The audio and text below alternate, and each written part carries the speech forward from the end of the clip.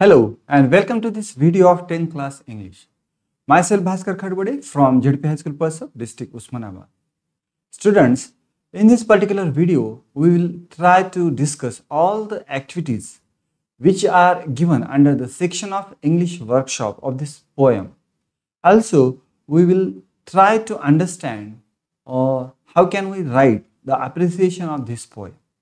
विद्यार्थी मित्रांनो, आज आपण या व्हिडिओच्या माध्यमातून आपली 1.3 बास्केटफुल ऑफ मूनलाइट या कवितेतील इंग्लिश वर्कशॉप या सेक्शनच्या अंतर्गत असणाऱ्या ज्या कृती या ठिकाणी आपल्याला पाठ्यपुस्तकामध्ये दिलेल्या आहेत, या कृती आपण समजून घेण्याचा प्रयत्न करूया. त्यासोबतच जर समजा ही कविता आपल्याला अप्रिसिएशन ऑफ पोएमसाठी परीक्षेमध्ये विचारली गेली तर या कवितेचं अप्रिसिएशन ऑफ पोएम आपण कशा पद्धतीने लिहिलं पाहिजे हेही आपण या ठिकाणी जाणून घेण्याचा प्रयत्न करणार आहोत. तर आज आपण या व्हिडिओची सुरुवात करूया. तर पहिली जी ॲक्टिव्हिटी आहे under the section of English workshop of this lesson or this poem 1.3 बास्केटफुल of moonlight. तर बास्केटफुल ऑफ मूनलाइट हा जो तिसरा पार्ट आहे किंवा तिसरी कविता आहे, या कवितेच्या अंतर्गत असणारं जे पहिलं सेक्शन आहे इंग्लिश वर्कशॉपच्या अंतर्गत, तर ते सेक्शन आपण पाहूया किंवा ते ॲक्टिव्हिटीज आपण पाहूया. The first activity under the section of English workshop of this lesson, complete the following sentences with the help of the poem. Complete करणे म्हणजे काय करणे, तर पूर्ण करणे. Complete the following sentences, तर खाली दिलेली वाक्य किंवा विधानं आपल्याला पूर्ण करायची आहे. कशाच्या माध्यमातून किंवा कशाच्या साहाय्यानं? with the help of the poem. कवितेच्या साहाय्यानं आपणाला ही विधानं पूर्ण करायची आहे. Now see the first sentence. तर पहिलं वाक्य आपण पाहूया. तर या ठिकाणी मी तुम्हाला जो वाक्याचा जो अपूर्ण भाग आहे किंवा गाळलेली जागा आहे तर ती या ठिकाणी तुम्हाला बोल्ड आणि अंडरलाईन केलेली दाखवलेली आहे. म्हणजे मी हे वाक्य उत्तरासह पूर्ण या ठिकाणी तुम्ही तुमच्या स्क्रीनवर पाहू शकता. जो उत्तराचा भाग आहे तो एकतर बोल्ड आहे, इटॅलिक आहे, आणि तो अंडरलाइन केलेला भाग जो आहे किंवा underline and bowled part of this sentence is the answer of this question. Now see the first sentence A. The child wants to सॉ small moons of light from dash dash. What is the answer? The child wants to so small moons of light from the city to his village on the sides of the path. तर उत्तर काय या ठिकाणी? The city to his village on the sides of the path. Now see the second sentence. According to the child. आता according to या शब्दाचा अर्थ काय आहे? च्या मते. चहाच्या मते नाही, तर च्या मते. अकॉर्डिंग टू द पोएट असेल तर कवीच्या मते. अकॉर्डिंग टू द नॅरेटर असेल तर नॅरेटरच्या मते. अकॉर्डिंग टू मी असेल तर माझ्या मते. अकॉर्डिंग टू यू असेल तर तुमच्या मते. तर या ठिकाणी काय आहे पहा? According to the child, the route of his village is tough and full of. तर त्या मुलाच्या मते तो जो रूट आहे, the route of his village is tough and full of. तर तो मार्ग जो आहे तो अवघड आहे आणि तो भरलेला आहे. फुल ऑफ म्हणजे फार मोठ्या प्रमाणावर त्या मार्गावर काय आहे? The answer of this sentence is snacks and scorpions. Snacks म्हणजे साप आणि स्कॉर्पियन्स म्हणजे विंचू. The full of snakes and scorpions. Now see the next sentence. See, the child wants a basket full of moonlight on dash dash. तर त्या मुलाला basket full of moonlight म्हणजे टोपली भरून जो चंद्रप्रकाश पाहिजे आहे, तो कसा पाहिजे आहे? तर त्याला ऑन लोन पाहिजे, म्हणजे कर्जाच्या स्वरूपामध्ये पाहिजे. म्हणजे मोठा झाल्यानंतर तो चंद्राला तो परत करणार आहे. The child wants a basket full of moonlight on loan. तर लोन हा शब्द या ठिकाणी उत्तराचा शब्द आहे. नेक्स्ट सेंटेन्स पहा. D. The child wants to light the dark route so that dash dash. The child wants to light the dark route. तर मुलाला तो अंधारा मार्ग प्रकाशित करायचा आहे. सो दॅट की जेणेकरून his father returns home early. His father's returns home early, त्याचे वडील घरी लवकर परत येतील. Now see the next activity under the section of English workshop of this poem. Activity number 2. Write down the describing words used for the following nouns. तर आपल्याला या ठिकाणी नाउन्स दिलेले आहे. मग नाउन्स म्हणजे काय, तर नाउन म्हणजे नाम आणि डिस्क्रायबिंग वर्ड.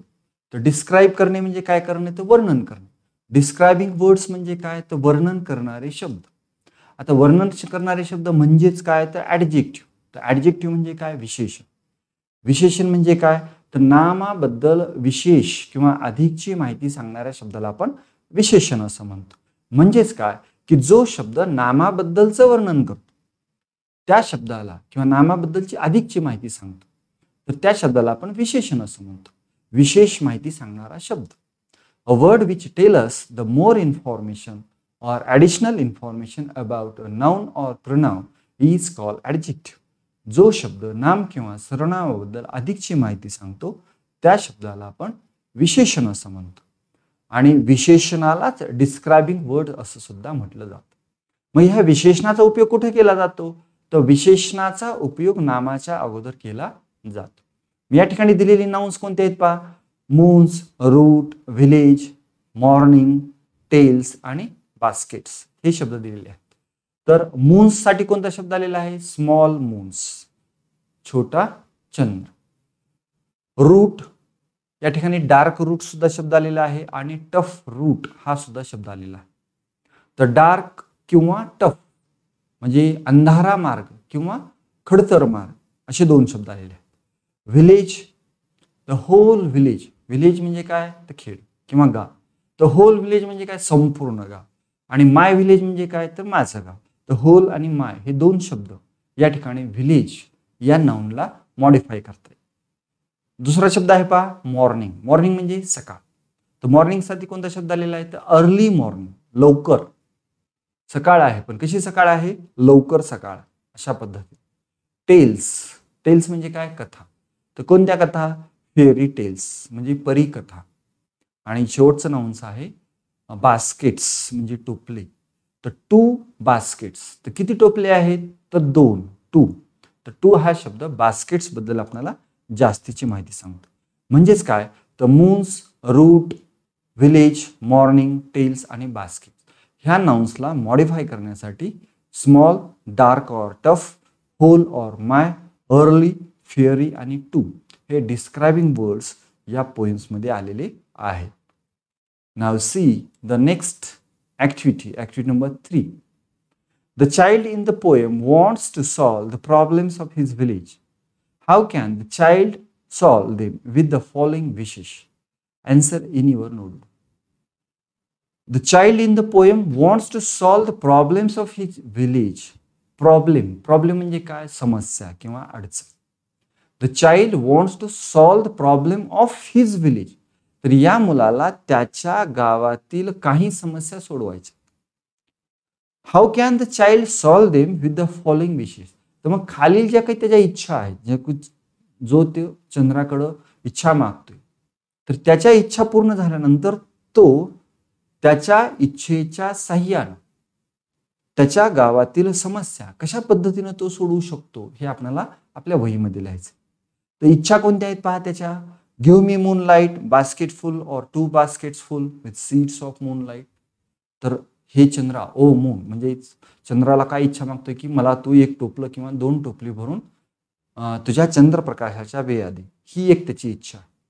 आणि दुसरी आहे, I want to light the dark route so that my father returns early. मला हा अंधारा मार्ग प्रकाशित करायचा जेणेकरून माझे वडील घरी वापस लवकर येतील. ह्या 2 विशेष आहेत. त्या पूर्ण झाल्यानंतर तो त्याच्या गावची समस्या कशा पद्धतीने सोडेल पहा. हे आहे, जर पहिली विश त्याची पूर्ण झाली म्हणजे चंद्रानं त्याला जर चंद्रप्रकाशाच्या बिया दिल्या तर काय करणार आहे तो, he can sick help of local people and अर्ज द गव्हर्नमेंट और local bodies to provide lights on the roads from the city to village.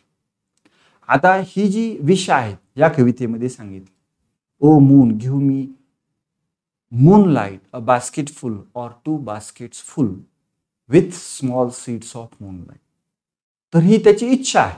पण प्रत्यक्षामध्ये त्याला काय करायचं आहे, तर त्या शहराकडून त्याच्या गावापर्यंत येणारा जो रस्ता आहे, तर हा रस्ता किंवा हा मार्ग प्रकाशित करायचा म्हणजेच काय, तर रात्रीच्या वेळेस या मार्गावर त्याला प्रकाशाची सोय करायची आहे. तर तो कशा पद्धतीने करेल मग, ही कॅन सीक म्हणजे घेणे, टेक किंवा शोधणे. He can sick help of local people. तो काय करू शकेल, स्थानिक लोकल पीपल म्हणजे काय, त्या गावामध्ये राहणाऱ्या लोकांची तो मदत घेईल. अँड अर्ज द गव्हर्नमेंट, आणि तो काय करेल, सरकारकडं विनंती करेल. अर्ज, प्लीज किंवा अर्ज म्हणजे विनंती. कशासाठी, और local bodies to the government और लोकल बॉडी. लोकल बॉडीज म्हणजे जसं की ग्रामपंचायत असते, जिल्हा परिषद असते किंवा नगरपंचायत असते, अशा पद्धतीने. तर तो एकतर जी सरकारी यंत्रणा आहे किंवा त्या ठिकाणचे जे स्थानिक प्रशासन आहे, त्या स्थानिक प्रशासनाकडे स्थानिक लोकांच्या साह्यानं तो विनंती करेल टू प्रोव्हाइड लाईट्स. कशासाठी, तर विजेची सोय करण्यासाठी किंवा विद्युत पुरवठा करण्यासाठी. On the roads from the city to his village. तर त्या शहरापासून त्याच्या गावापर्यंत जो मार्ग आहे, तर त्या मार्गावर प्रकाश किंवा विजेची सोय करण्यासाठी तो स्थानिक लोकांच्या साह्यानं सरकार दरबारी असेल किंवा त्याच्या स्थानिक प्रशासनाकडे, लोकल बॉडीजकडे तो विनंती करेल. आणि त्याच्या विनंतीला जर मान मिळाला तर ते with the help of the people और local people and local bodies he can solve the problem of darkness of that route. मग त्या मार्गावरील अंधाराचा प्रश्न तो सोडवू शकेल. He can, with the help of villagers, government, build good roads and make the roads safe so that his father and other villagers can return safe and early to their village. आता दुसरी जी आहे, आता प्रकाशाची सोय झाली, परंतु तो रस्ता जो दुर्गम आहे की ज्यावरून प्रवासी वाहनं ये जा करू शकत नाही किंवा त्या रस्त्यावर वाहनं चालू शकत नाही. तर ही समस्या सोडवण्यासाठी किंवा तो रस्ता किंवा तो मार्ग सुरक्षित आणि चांगला बनवण्यासाठी तो काय करेल, ही कॅन म्हणजे तो करू शकेल with the help of villagers और गव्हर्नमेंट. सरकारच्या मदतीनं असेल किंवा गावकऱ्यांच्या मदतीनं असेल. बिल्ड गुड रोड्स, तो चांगला रस्ता तो त्या ठिकाणी निर्माण करू शकेल. And make the road safe, आणि तो रस्ता तो सुरक्षित बनवेल. सो, आणि असं जर झालं that his father and other villagers, त्याचे वडील आणि सोबतच बाकीचे गावकरी सुद्धा can return safe and early to their village. ते सुरक्षित आणि लवकर त्यांच्या गावामध्ये पोहोचतील. Now see the next activity, activity number 4 under the section of English workshop. Pick out and write the lines from the poem that prove the following. तर आपल्याला काय करायचं, या ठिकाणी काही विधानं दिलेली आहेत, त्या विधानांना सपोर्ट करणाऱ्या कवितेतील ओळी आपल्याला या ठिकाणी लिहायच्या आहेत. The first one is father reaches home late after dark. तर फॅक्ट काय आहे या कवितेमध्ये, ते मूल किंवा ती मुलगी काय सांगते, फादर रिचेस होम लेट. वडील किंवा त्या मुलाचे, त्या नॅरेटरचे जे वडील आहे, पालक आहे, तर ते घरी उशीर आहेत. आफ्टर डार्क म्हणजे खूप अंधार पडल्यानंतर. तर ही बाब आपल्याला कोणत्या ओळीतून लक्षात येते, When my father returns home, I am asleep. ज्यावेळेस माझे वडील घरी आलेले असतात त्यावेळेस मी काय झालेला असतो, झोपलेला असतो. म्हणजेच काय, तर त्याचे वडील रात्री खूप उशिरा घरी पोहोचतात. दुसरं फॅक्ट पहा, eager to hear fairy tales from his father. The narrator is eager म्हणजे उत्सुक असणे, curious, eager to hear the fairy tales from his father. तर या नॅरेटरला, या मुलाला सुद्धा किंवा हे मूल सुद्धा त्याच्या वडिलांकडून परीकथा ऐकण्यास उत्सुक आहे. हे आपल्याला कशाहून लक्षात येतं, I to want to here fairy tales and stories from हिम. तर मला सुद्धा, from him means from my father. I to want to here fairy tales and stories from हिम. तर मी सुद्धा त्यांच्याकडून परीकथा किंवा कथा ऐकण्यास उत्सुक आहे. आणि सी पहा, remove darkness and bring light among the darker path. Among म्हणजे अमंग द डार्कर पाथ. तर त्या संपूर्ण अंधाऱ्या मार्गावर काय करायचं आहे, रिमूव्ह डार्कनेस, अंधार दूर काढून टाकायचा, म्हणजेच अंधार दूर करायचा. अँड ब्रिंग लाईट, आणि प्रकाश आणायचा. आता प्रकाश झाला की अंधार ऑटोमॅटिक जातो किंवा आपोआप निघून जातो. अंधारामध्ये जर आपण दिवा लावला तर अंधार गायब होतो. म्हणजे अंधार नसतो का? तर असतो, परंतु प्रकाशाचं अस्तित्व असल्यानंतर आपल्याला अंधाराचं अस्तित्व जाणवत नाही. तर या ठिकाणी काय आहे पहा, remove darkness and bring light among the darker path. संपूर्ण अंधाऱ्या मार्गावर अंधार दूर करून त्याला प्रकाश आणायचा आहे. हे कोणत्या ओळीतून आपल्याला लक्षात येतं? I want to light the dark route so my father returns early. मला तो अंधारा मार्ग प्रकाशित करायचा आहे की जेणेकरून माझे वडील घरी लवकर येतील. So these R the lines which can prove these facts. Now see the next activity, activity number 5. Write as many words as you can using FUL as suffix. Write as many words as you can. तुम्हाला जेवढे शक्य आहे तेवढे शब्द तुम्हाला लिहायचे. पण ते शब्द कसे लिहायचे? Using FUL as suffix. तर FUL ह्या प्रत्ययाचा उपयोग करून किंवा FUL या प्रत्ययासह आपल्याला शब्द लिहायचे. आता सफिक्सेस म्हणजे काय ते आपण अगोदर पाहूया. तर या ठिकाणी मी तुम्हाला एक फिगर किंवा ट्रायंगल दिसते, तो वरच्या बाजूला मी अफिक्सेस लिहिलेला आहे. तर अफिक्सेस या शब्दाचा अर्थ होतो प्रत्यय. जो प्रत्यय शब्दाच्या अगोदर लावला जातो, at the beginning of a word or before the word, शब्दाच्या पूर्वी किंवा शब्दाच्या सुरुवातीला जो प्रत्यय लावला जातो. जशा पद्धतीने हॅपी हा शब्द आहे, तर हॅपी या शब्दाला जर आपण UN हा शब्द लावला, म्हणजे हा प्रत्यय लावला अगोदर, तर शब्द तयार होतो अनहॅपी.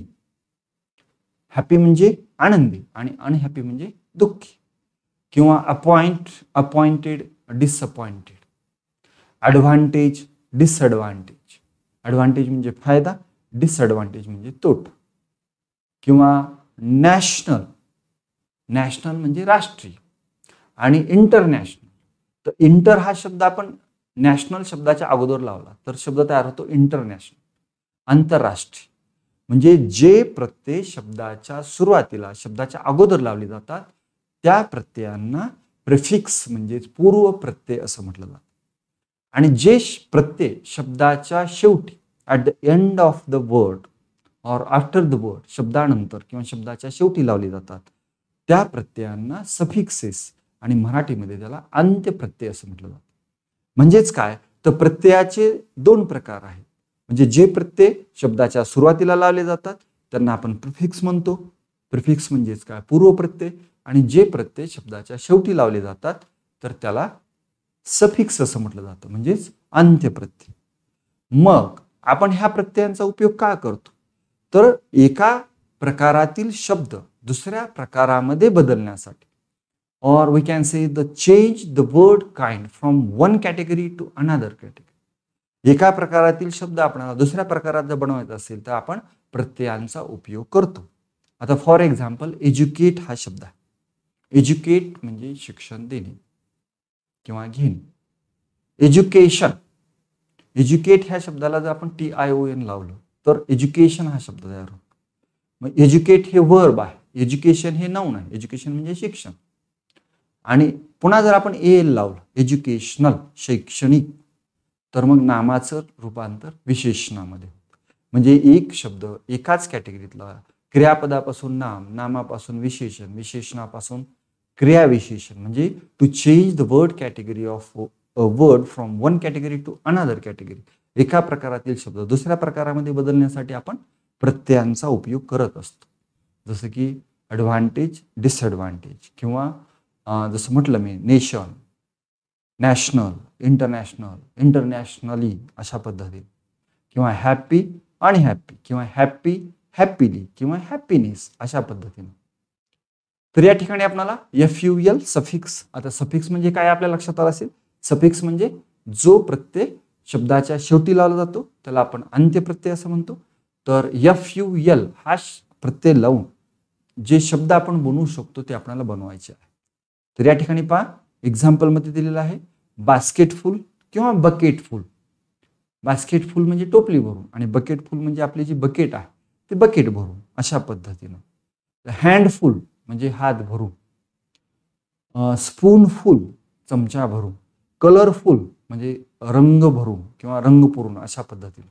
सॅकफुल, सॅक म्हणजे आपली स्कूल सॅक असते पहा, बॅग वगैरे ज्याला म्हणतो आपण पाठीवर जे घेतो तर त्याला सॅक असं म्हणतात. सॅकफुल म्हणजे पाठीवरची पिशवी भरून, बॅगफुल म्हणजे पिशवी भरून, पॉटफुल म्हणजे एखादं भांड भरून अशा अर्थानं, किंवा रूम फुल किंवा ग्राउंड फुल अशा पद्धतीनं, किंवा हॉल फुल म्हणजे एखादा हॉल, किंवा रूम फुल संपूर्ण रूम भरून अशा पद्धतीने. नाव see the next one, activity number 6. Peak out the examples of figures of speech from the poem. आपण पहिल्या भागामध्ये कविता अभ्यासत असताना सुद्धा या कवितेतील अपॉस्ट्रॉफी असेल, अलिटरेशन असेल किंवा रिपिटेशन असेल, तर ह्या फिगर ऑफ स्पीचचा मी त्यावेळेस तुम्हाला अर्थ सांगितलेला आहे किंवा एक्झाम्पल सुद्धा सांगितलेलं आहे.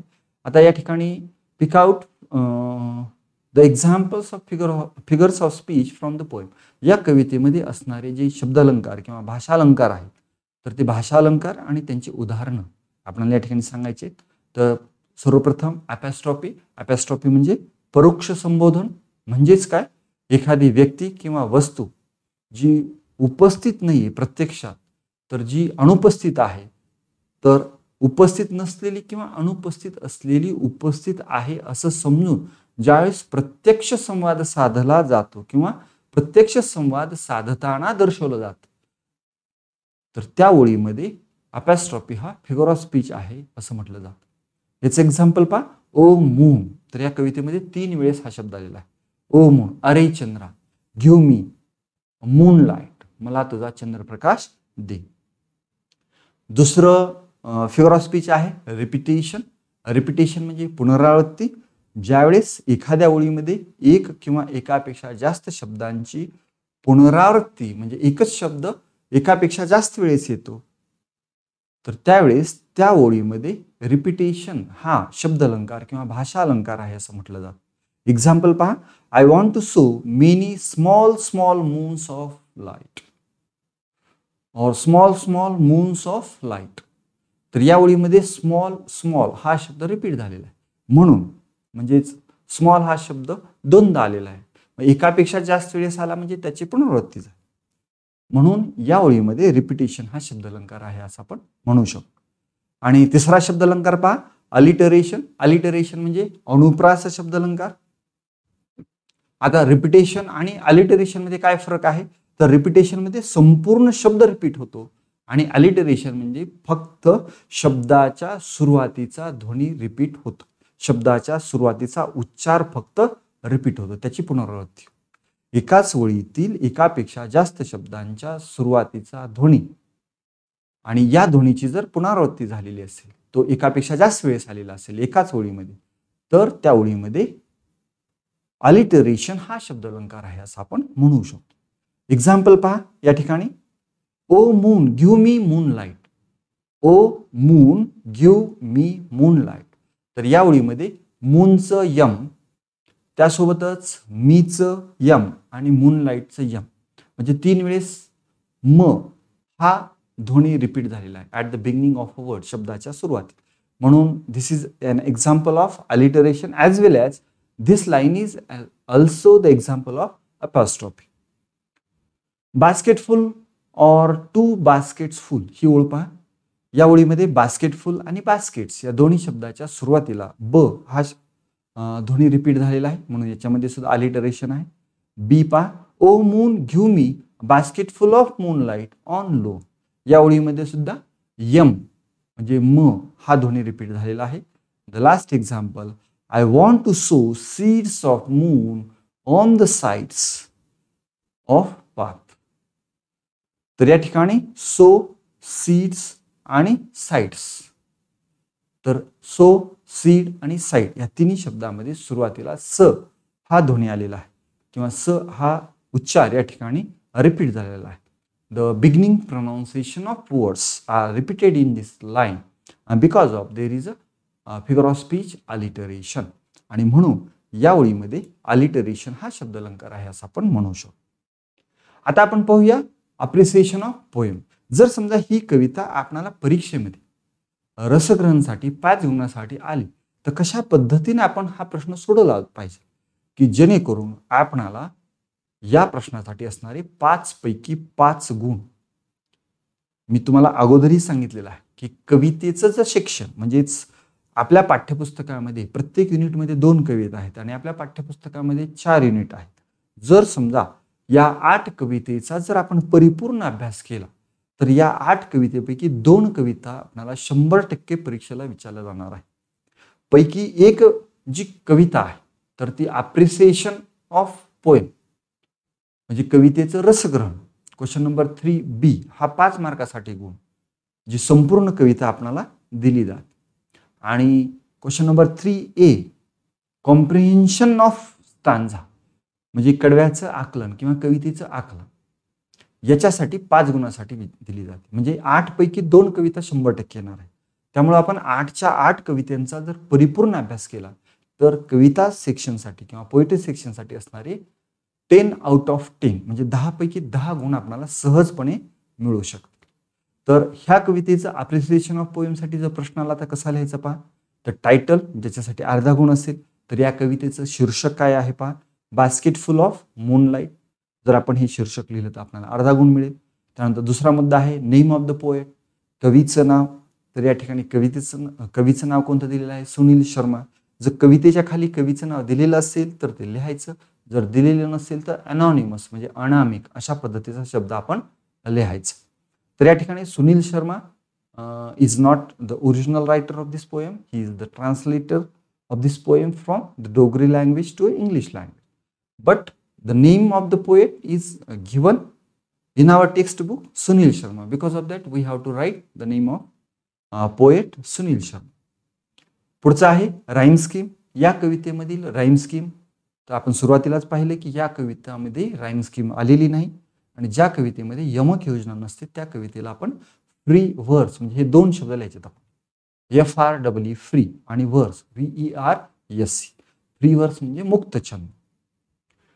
फिगर ऑफ स्पीच, आत्ताच आपण 3 फिगर ऑफ स्पीच पाहिले, पैकी या ठिकाणी हा जो मुद्दा आहे तो 1 गुणासाठी आहे. तर याच्यासाठी आपल्याला name of figure of speech म्हणजे शब्द अलंकाराचं किंवा भाषा अलंकाराचं नाव अचूक लिहायचं, त्याच्यासाठी अर्धा गुण असेल आणि त्याचं एक्झाम्पल लिहिल्यानंतर अर्धा गुण मिळेल. तर या ठिकाणी कोणती एक लिहायची, तर रिपिटेशन असेल तर रिपिटेशन हा शब्द लिहायचा. आय वॉन्ट टू सॉ many small small moons of light. आणि उदाहरणामध्ये जे काही आता या ठिकाणी स्मॉल हा शब्द रिपीट झालेला आहे तर त्याच्या खाली जर तुम्ही अंडरलाईन केले तर ते अजून छान असेल. दुसरं आहे अलिटरेशन, तर कुठलंही एक उदाहरण लिहायचं आहे आपल्याला आणि जे दोन्ही रिपीट झाले शब्दाच्या अगोदरचे तर ते थोडेसे आपल्याला अंडरलाईन करायचे. तर अलिटरेशनचं उदाहरण पहा, ओ moon give me moonlight बास्केटफुल or 2 baskets फुल. बी म्हणजे दुसरे एक्झाम्पल आहे, ओ moon give me बास्केटफुल of moonlight on loan. किंवा तिसरं उदाहरण अलिटरेशनचं, I want to so seeds of moon on the sides of the path. किंवा तुम्ही अपॉस्ट्रॉफीचं पण लिहू शकता, ओ मून गिव्ह मी मूनलाईट, अरे चंद्र मला चंद्रप्रकाश दे. आता theme, what is the theme of this poem, तर हा जो मुद्दा आहे तो 2 गुणासाठी आहे. त्यामुळे आपल्याला 5 ओळीमध्ये स्वतःच्या सोप्या भाषेत किंवा छोट्या आणि अचूक वाक्यामध्ये आपल्याला त्या कवितेची थीम लिहावी लागते. The central idea of the poem is the loneliness of a child in a remote village अनटचड bye modern facilities or development.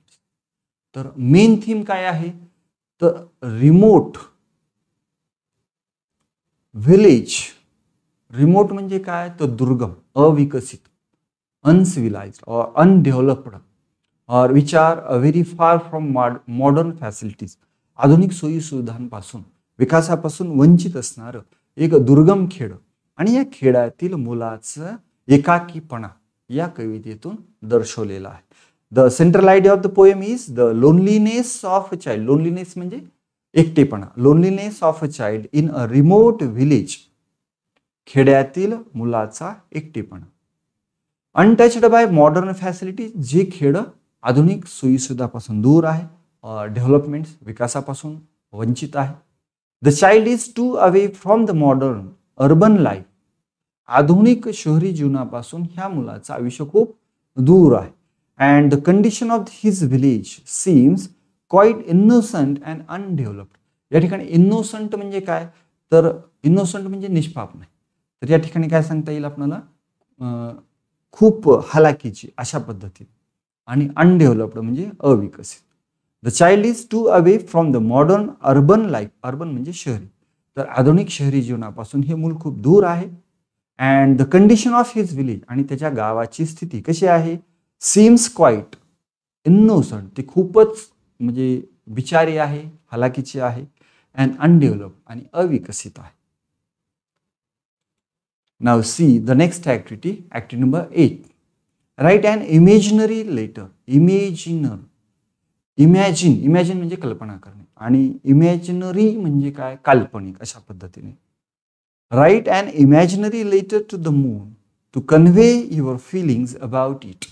तर चंद्राला तुम्हाला एक काल्पनिक पत्र लिहायचंय, आणि ज्या पत्रातून तुम्हाला तुमच्या फिलिंग्स म्हणजे तुमच्या भावना, इमोशन्स कन्व्हे करायच्या, त्याला दर्शवायच्या.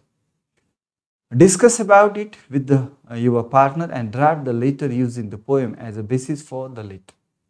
तर पत्राच्या नमुन्यामध्ये या मुद्द्यांच्या साह्यानं तुमच्या सोबत्यासोबत चर्चा करून तुम्हाला चंद्राला एक काल्पनिक पत्र लिहायचं आहे. सपोर्टिंग पॉईंट्स पहा. तुम्हाला पत्र लिहिण्यासाठी सहाय्यभूत ठरणारे काही मुद्दे या ठिकाणी दिलेले आहेत. साइन ऑफ ब्युटी म्हणजे चंद्र म्हणजे सौंदर्याचं प्रतीक. सिम्बॉल ऑफ जॉय आनंदाचं प्रतीक. इन्फिनिट प्लेजर, इन्फिनिट म्हणजे अमर्याद. प्लेजर म्हणजे चंद्र आपल्याला अनलिमिटेड प्लेजर देतो, म्हणजे अमर्याद अशा पद्धतीचा आनंद आपल्याला देतो. Urge to compose poems, song आणि म्युझिक. तर चंद्राकडं पाहिल्यानंतर म्हणजे कंपोज पोएम्स, कविता कराव्यात किंवा सॉंग्स किंवा एखाद्या गीताची रचना करावी, संगीताची रचना करावी असं वाटतं. नाव सी द, आपण पत्रलेखन हे नंतर स्वतंत्र व्हिडिओमध्ये पाहणारच आहोत येणाऱ्या काळामध्ये, परंतु तोपर्यंत या ठिकाणी या मुद्द्याच्या अनुषंगानं how can we write a letter to the poem. This is a imaginary letter, आणि हे एक काल्पनिक चित्र आहे, हे पत्र आहे. तर पत्र लिहित असताना सुरुवातीला पत्र लिहिणाऱ्याचा पत्ता असतो. परीक्षेमध्ये पत्रलेखनाच्या प्रश्नामध्ये पत्र कोण लिहिणार आहे आणि कोणाला लिहिणार आहे, तर लिहिणाऱ्याचा आणि ज्याला लिहिला जातो असा दोन्ही जणांचा या ठिकाणी पत्ता दिलेला असतो. तर तसं उल्लेख असेल तर कोण लिहिणार आहे त्याचं नाव आपल्याला सुरुवातीला लिहायचं आहे. या ठिकाणी फॉर एक्झाम्पल म्हणून पहा, विशाल मोरे, तर सुरुवातीला नाव, त्यानंतर पत्ता, तर गांधीनगर म्हणजे घर नंबर असेल, त्या एरियाचं नाव असेल, रस्त्याचं नाव असेल आणि शहराचं नाव असेल, अशा पद्धतीनं पत्ता आपल्याला लिहावा लागतो. त्या ठिकाणी पहा, विशाल मोरे, गांधीनगर, नाशिक, फुल स्टॉप. आणि पत्ता लिहिल्यानंतर त्याच्या खाली डेट लाईन असते, म्हणजे दिनांक आपल्याला लिहावा लागतो. तर परीक्षेमध्ये आपला पेपर ज्या दिवशी असेल त्या दिवसाचाच दिनांक आपण या ठिकाणी लिहिणं आवश्यक आहे. आता दिनांक कसा लिहिला पाहिजे, पत्राची सुरुवात कशी केली पाहिजे, पत्र कसं लिहिलं पाहिजे, हे आपण स्वतंत्रपणे पाहूया नंतरच्या काळामध्ये. Dear चांदमामा, dear, you R the sign of love and beauty, not only for children like us but also for the grown up. प्रिय चंद्रमामा किंवा चांदमामा, तू आमच्यासाठी एक प्रेमाचं प्रतीक आहे, फक्त लहान मुलांसाठीच नाहीत तर मोठ्यांसाठी सुद्धा. You R the one who looks after all the living things on the earth. तू असा एकमेव आहे की जो या भूतलावरील सर्व प्राणीमात्रांची काळजी अतिशय प्रेमाने घेतो. And give Joy to all of them, आणि या सर्वांना तो आनंद देतोस. Looking at you gives us a great heavenly Joy. आम्ही ज्यावेळेस तुझ्याकडं पाहतो त्यावेळेस तो आम्हाला स्वर्गीय आनंद होतो. Your cool light gives us comfort and सूदेस a body and soul. तुझा जो मंद प्रकाश आहे, चंद्राचा शीतल प्रकाश आहे, तो आम्हाला, आमच्या मनाला आणि आमच्या आत्म्याला एक कम्फर्ट आणि सूदनेस म्हणजे छान वाटतं. Your cool light guides the travellers at night and gives infinite pleasure of walking in the सेरेनली beautiful light. अतिशय पवित्र चंद्रप्रकाशामध्ये चालत असताना एक आनंदाची अनुभूती, आणि सोबतच रात्रीच्या वेळेस प्रवास करणाऱ्या प्रवाशांना सुद्धा तू तुझ्या प्रकाशातून मार्ग दाखवत असतो. Mother sings your songs to make children sleep. आई आपल्या मुलांना झोपवण्यासाठी गोंजवण्यासाठी तुझं गीत गात असते. Your beauty inspires poets. तुझं जे सौंदर्य आहे ते कवींना प्रेरित करतं. And musicians to compose songs. संगीतकारांना आणि कवींना तुझ्यावर गीत तयार करण्यासाठी तू प्रेरित करत असतो. Without your presence. आणि तुझ्या उपस्थितीशिवाय हू विल राईट ललबाईज फॉस. तर आमच्या मुलांसाठी किंवा आमच्यासारख्या मुलांसाठी कोणी अंगाई गीत लिहिलं असतं जर तू नसतं असतं. Your dear children. जे की तुझे प्रिय मुलं आहे. Who will write romantic poems without looking at you. तर तुझ्याकडं न पाहता किंवा तुझ्याकडं जर कोणी पाहिलं नसतं किंवा तू जर नसतास तर मग प्रेमगीतं कोणी लिहिली असती. चंदमामा with us all the time to fill our hertz with your beauty. तर तू आमच्यासोबत कायमस्वरूपी राहा आणि आमच्या हृदयामध्ये सौंदर्याचा वर्षाव कर. With your beauty love and pleasant appearance. तुझ्या आल्हाददायक उपस्थितीचं प्रेमाचं आणि सौंदर्यानं आमची मनं भरून आमच्या सोबत सदैव राहा. विथ बास्केटफुल ऑफ लव. म्हणजे टोपली भरून प्रेमाचं. Your loving Neiphiu. तुझा प्रेमळ पुतण्या विशाल मोरी. So we can write this type of letter to the moon. This is an imaginary letter. Last, here is a quote. Recognize and honor your uniqueness. Each and everyone is unique. We can say every child is unique. प्रत्येक जण या भूतलावरील अद्वितीय आहे. तर आपल्यामधील म्हणजे तुमच्यामधील जो अद्वितीयपणा आहे की जे वेगळंपण आहे जगापेक्षा, तर त्या वेगळापणाचा तुम्ही शोध घ्या, त्याला ओळखा आणि त्याचा सन्मान करा. म्हणजेच त्याचा उपयोग तुम्ही तुमच्या आयुष्यासाठी करा. Recognise and honour your uniqueness. तर आपल्यातील अद्वितीयपणा ओळखा आणि त्याचा सन्मान करा. म्हणजेच काय, आपल्यातील चांगले गुण ओळखून ते वृद्धिंगत करा, त्याचा सन्मान करा. Thank you for watching this video till last. तर हा व्हिडिओ शेवटपर्यंत पाहिल्याबद्दल आपले धन्यवाद. We will meet soon with the next video of next lesson very soon. आपण पुढच्या पाठाच्या व्हिडिओसह लवकरच भेटूया. Till then take care and good bye. तोपर्यंत काळजी घ्या. धन्यवाद.